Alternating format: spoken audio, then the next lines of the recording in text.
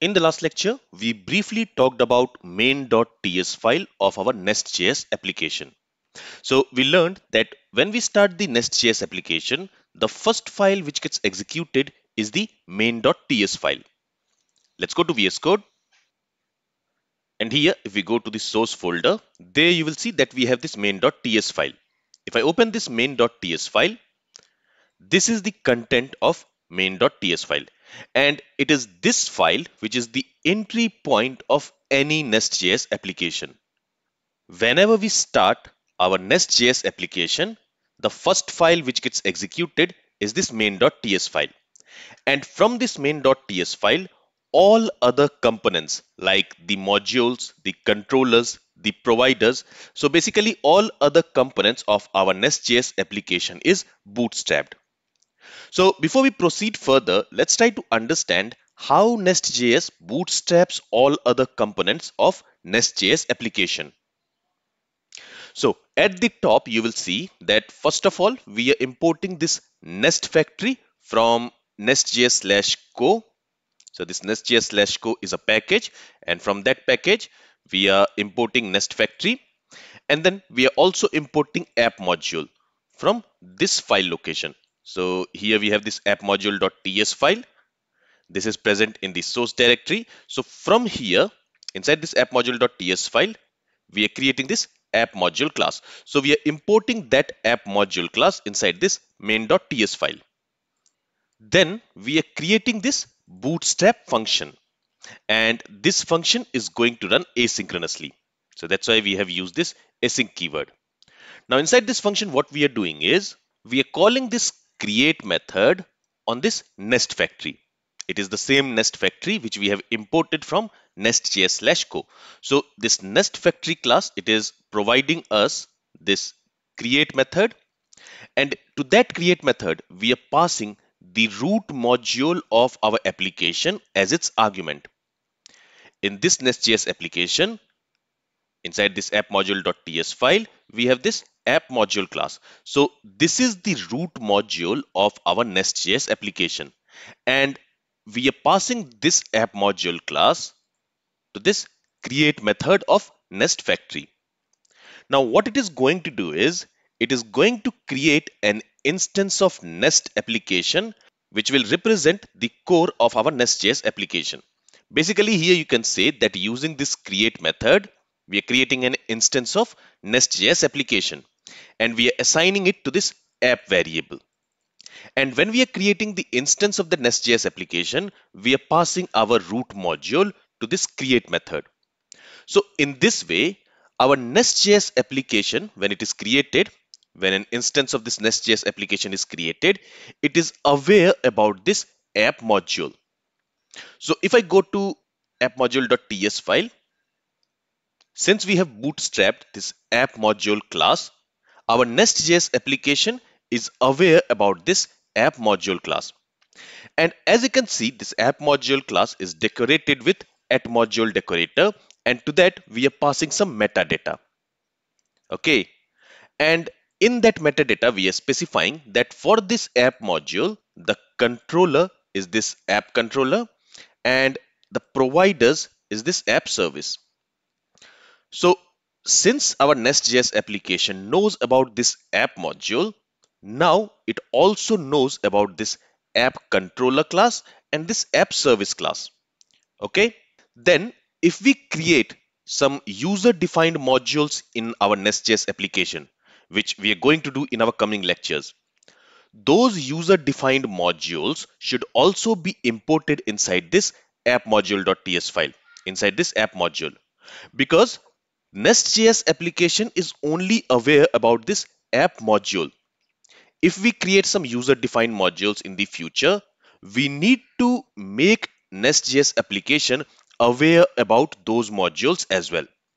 And to do that, we need to import those user defined modules inside this imports array, so that Nest.js application will be aware about those modules also. If we don't do that, we will not be able to use the user defined modules which we will create in the future, because Nest.js application will not know about those modules. So this is how the bootstrapping of Nest.js application happens. In the main.ts file, we specify the root module of our application. So Nest.js knows about this root module, in this case this app module. And from this root module, Nest.js is also aware about this app controller and this app service. And if in future we create any user defined modules, we will import it inside this imports array. So the Nest.js application will also be aware about those modules. And in those modules also, we will have their specific controllers and services. So Nest.js application will know about those controllers and services as well. Now let's go back to main.ts file. So here we have bootstrapped our application by simply specifying the root module of our Nest.js application. And when we have specified root module, the Nest.js application will be aware about all other modules which is imported inside this app module and their controllers and providers. After that, what we are doing is on this app method, we are calling this listen method. And using this listen method, we are going to listen to requests on this port number. Okay. So whenever a new request will come to our Nest.js application, it will be listening to those requests at port number 3000. So if you go to the browser, you will see that our Nest.js application is listening to requests on port number 3000. And that's why you will see this hello world message displayed here. If I go back and if I change this port number to something else, let's say 3300, and if I save the changes, first of all, when I have saved the changes, since we are running our application in watch mode, every time we save some changes in our application, it will be automatically compiled. Okay, so you see, we don't have any errors. And now if we go back to the browser and if we reload the page, at port number 3000, since now our Nest.js application is not running on port number 3000, you will see that we have this error. But if I change this port number to 3300 instead of 3000, where our Nest.js application is running, and if I press enter, you'll see that now we are able to see that message. Okay, so now our application is running at port number 3300. So this is where we can specify the port number of our application where the Nest.js application will be running. So I have reverted back the changes and I have changed it back to 3000. Let's save the changes again. And when I have saved the changes again, the Nest.js application will be recompiled and it will be re-executed. So let's go back to the browser and now let's try to access that application on port number 3000. And we have this message. All right, now from where this message is coming? So app module is our root module.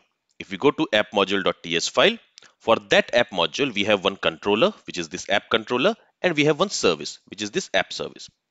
Now, every module will have two main files, the controller file and the provider file. The provider is basically this service. In the controller file, we write the action methods which will be responsible for handling a request.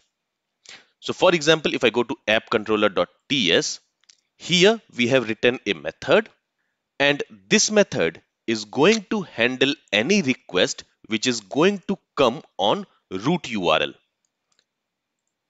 Currently, this URL is the root URL. So any request which will come to the root URL, and if that request type is get, so here we are making a get request to this URL.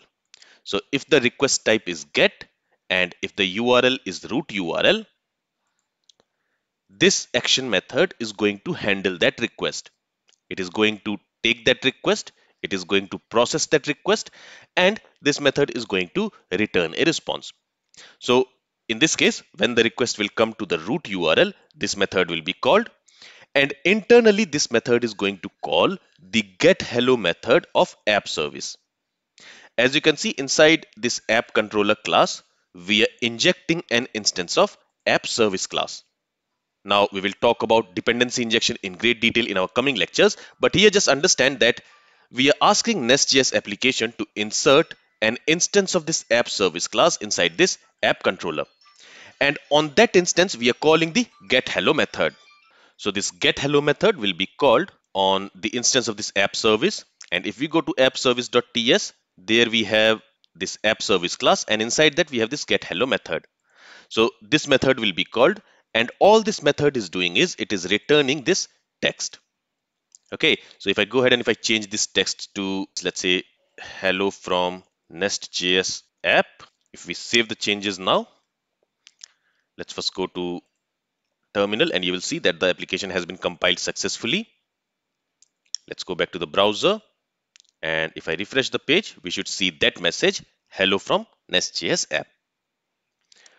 Okay, now let's go back again to main.ts file, and there, as I mentioned, we are listing on this port number 3000. Now here we have only one configuration right now, and that is we are listening on port number 3000.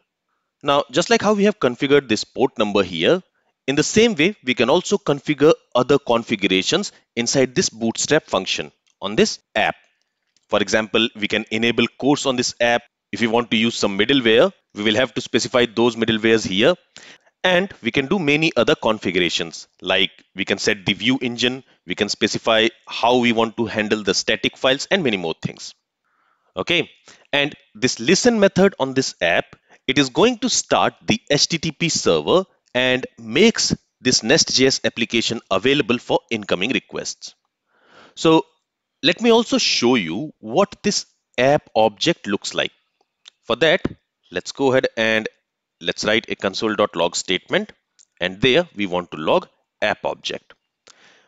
Once I save the changes, this application will be recompiled and it will be re-executed, and when we are logging this app object here, it will be logged in the terminal where we are running our application. Currently we are running it in command prompt here, and here you will see that these are the properties of that app object. As you can see how heavy this app object is. So there are a lot of properties on this app object which we are going to use in our coming lectures. Okay, so you see how heavy this app object is. All right, so this is how that app object looks like. But anyway, let's go back and let's remove this console.log statement. Let's save the changes again.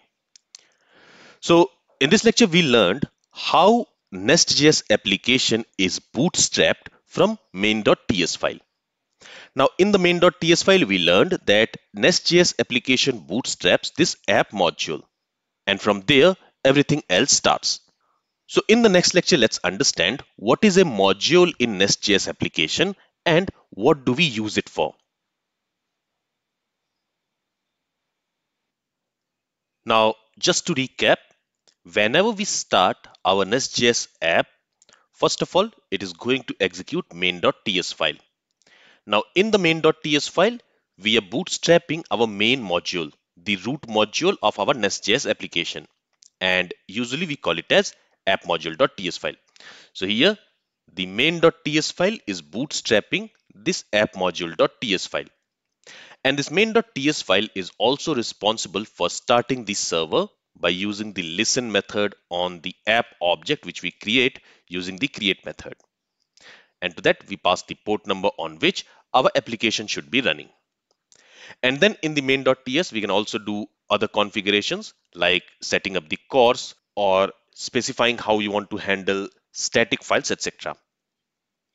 Now, from the app module.ts file, the Nest.js application will also come to know about the main controller, the root controller of our application. It will come to know about all the services which has the business logic for the root controller. And in the root module file, we are also going to import all other user-defined modules of our application so that the Nest.js application will be aware about those user-defined modules. I hope the concept of bootstrapping of Nest.js application is clear to you. This is all from this lecture. If you have any questions from this lecture, then feel free to ask it. Thank you for listening and have a great day.